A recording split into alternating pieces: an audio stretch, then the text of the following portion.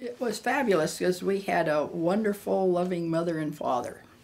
And we lived in Salmon Capistrano on an orange grove. We made our own fun. We went to football games and basketball games, and the whole family went, not just the high school kids. Oh, that was so much fun when the pickers would come and pick the oranges. They put them in those boxes that weighed 55 pounds. Probably the greatest fun was listening to the orange pickers in the orchards when they'd come and sing and laugh and talk to each other. And we didn't understand what they were saying, but it was just a lot of fun to listen to them. And they were working hard, and we were just watching and listening.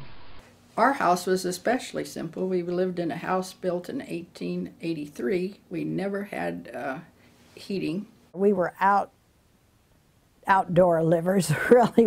We enjoyed the outdoors. We didn't buy things, and we made do. And when we look back, we really didn't have much money, but we did very well. That was our life.